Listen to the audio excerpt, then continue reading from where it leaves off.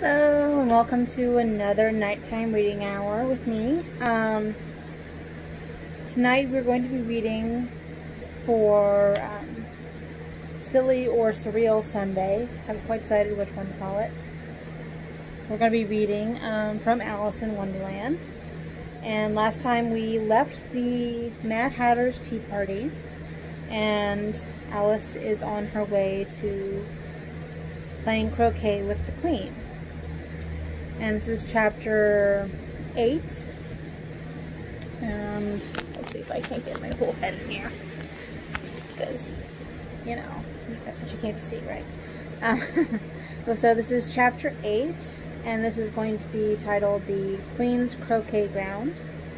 And we're just going to read this particular chapter. We're not going to do multiple chapters. One to save my voice and just all that good stuff. So, let's begin. Everybody got their beverages and got settled in.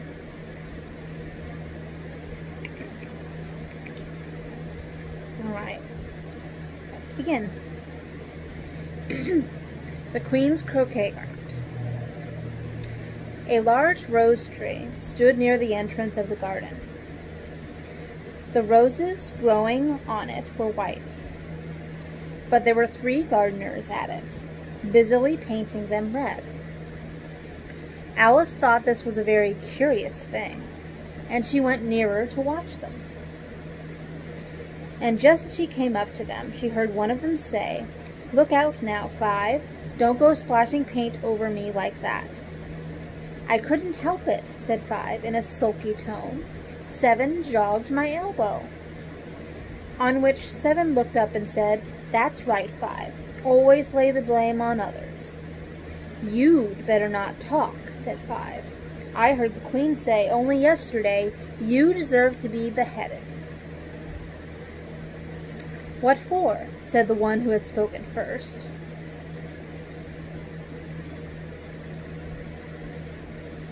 "That's none of your business, too," said 7.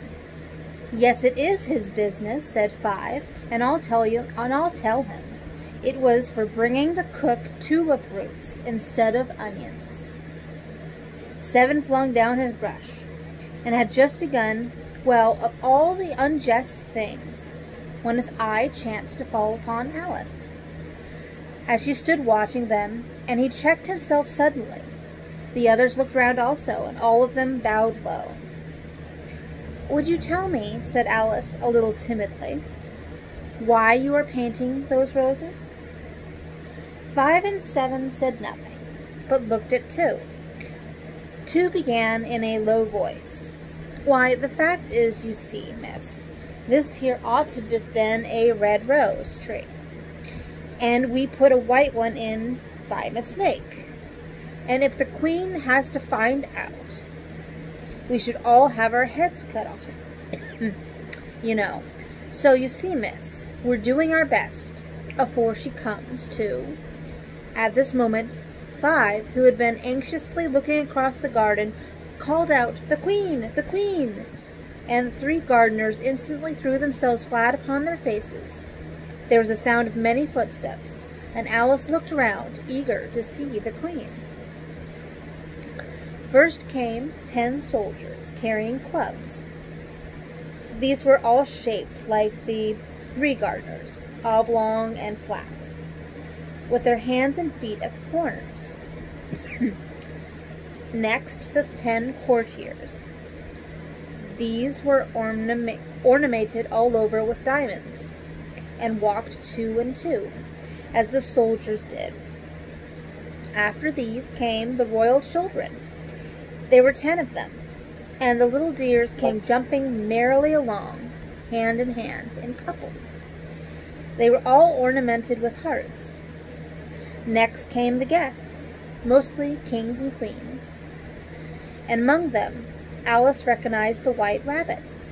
It was talking in a hurried, nervous manner, smiling at everything that was said, and went by without noticing her. Then followed the knave of hearts, carrying the king's crown on a crimson velvet cushion. And last of all, this grand procession came the King and Queen of Hearts. Alice was rather doubtful whether she ought not to lie down on her face like the three gardeners, but she could not remember ever having heard such a rule at processions. And besides, what would be the use of a procession, thought she, if people had all to lie down upon their faces so that they couldn't see it? So she stood still where she was and waited.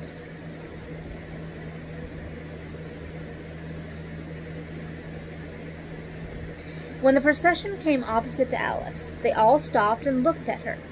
And the Queen said severely, "Who is this?" she said to the Knave of Hearts, who only bowed and smiled in return. "Idiot," said the Queen, tossing her head impatiently, and turning to Alice, she went on, "What's your name, child?" "My name is Alice, so please your Majesty," said Alice very politely. But she added to herself, "Why, they're only a pack of cards after all. I needn't be afraid of them." "And who are these?" said the Queen, pointing to the three gardeners who were lying round the rose tree. For you see, as they were lying on their faces, and the pattern on their backs was the same as the rest of the pack, she could not tell whether they were gardeners, or soldiers, or courtiers, or three of her own children. "How should I know?" said Alice, surprised at her own courage. "It's no business of mine." The Queen turned crimson with fury, and after glaring at her for a moment like a wild beast, screamed, "Off with her head! Off!" "Nonsense," said Alice, very loudly and decidedly, and the Queen was silent. The King laid his hand upon her arm and timidly said, "Consider, my dear, she is only a child." The Queen turned angrily from him and said to the Knave, "Turn them over." The Knave did so, very carefully, with one foot. "Get up," said the Queen, in a shrill, loud voice. And the three gardeners instantly jumped up, and began bowing to the King, the Queen, the royal children, and everybody else. "Leave off that," screamed the Queen. "You make me giddy." And then, turning to the rose tree, she went on, "What have you been doing here?"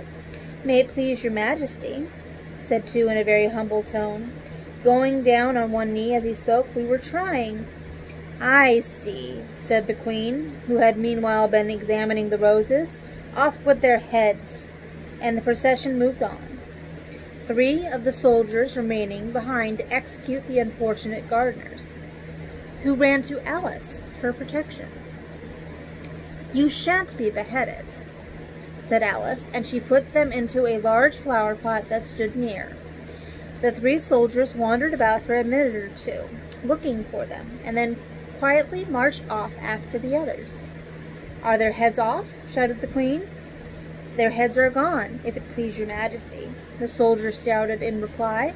"That's right," shouted the Queen. "Can you play croquet?" The soldiers were silent and looked up at Alice, as the question was evidently meant for her. "Yes," shouted Alice. "Come on, then," roared the Queen, and Alice joined the procession, wondering very much what would happen next. It's a very fine day," said a timid voice at her side. She was walking by the White Rabbit, who was peeping anxiously into her face. "Very," said Alice. "Where's the Duchess?" "Hush, hush," said the Rabbit in a low, hurried tone. He looked anxiously over his shoulder as he spoke, and then raised himself upon tiptoe and put his mouth close to her ear and whispered, "She's under sentence of execution." "What for?" said Alice. "Did you say what a pity?" the Rabbit asked. The Rabbit asked. "No, I did not," said Alice. "I don't think it's at all a pity. I said, what for?" "She boxed the Queen's ears," the Rabbit began. Alice gave a little scream of laughter. "Oh, hush," the Rabbit whispered in a frightened tone. "The Queen will hear you.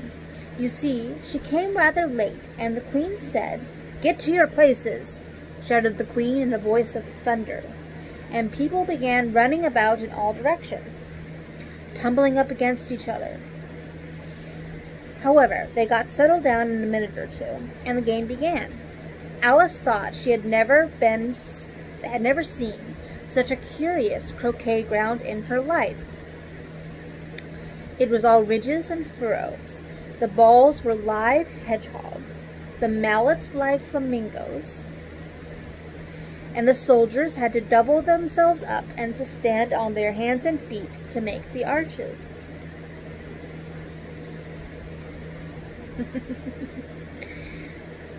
The chief difficulty Alice found at first was in managing her flamingo. She succeeded in getting its body tucked away, comfortably enough, under her arm, with its legs hanging down. But generally, just as she had got its neck nicely straightened out, and was going to give the hedgehog a blow with its head, it would twist itself round and look up to her face, with such a puzzled expression that she could not help bursting out laughing. And when she had got its head down, and was going to begin again, it was very provoking to find that the hedgehog unrolled itself and was in the act of crawling away. Besides all of this, there was generally a ridge or a furrow in the way whenever she wanted to send the hedgehog to. And as the doubled-up soldiers were always getting up and walking off to other parts of the ground, Alice soon came to the conclusion that it was a very difficult game indeed.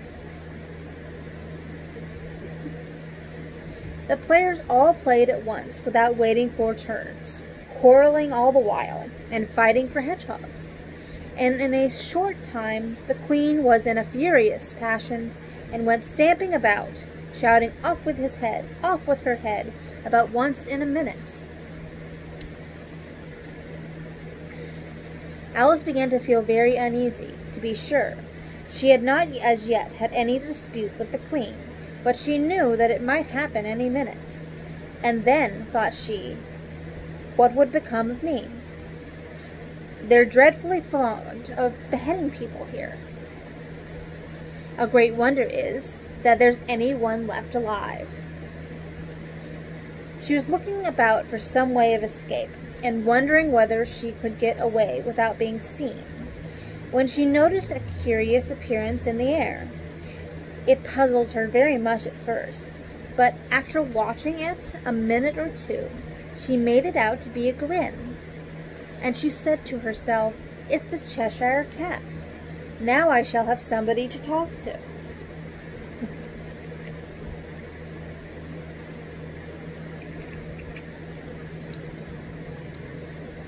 "How are you getting on?" said the cat, as soon as there was mouth enough for him to speak with. For it to speak with. Alice waited till the eyes appeared, and then added, "It's no use speaking to it," she thought, "till its ears have come, or at least one of them." In another minute the whole head appeared, and when Alice put down her flamingo and began an account of the game, feeling very glad she had someone to listen to her, the cat seemed to think that there was enough of it now in sight, and no more of it appeared. "I don't think they play at all fairly," Alice began, in rather a complaining tone. "They all quarrel so dreadfully that one can't hear oneself speak, and they don't seem to have any rules in particular. At least, if there are, nobody attends to them, and I have no idea how confusing it is, all the things being alive.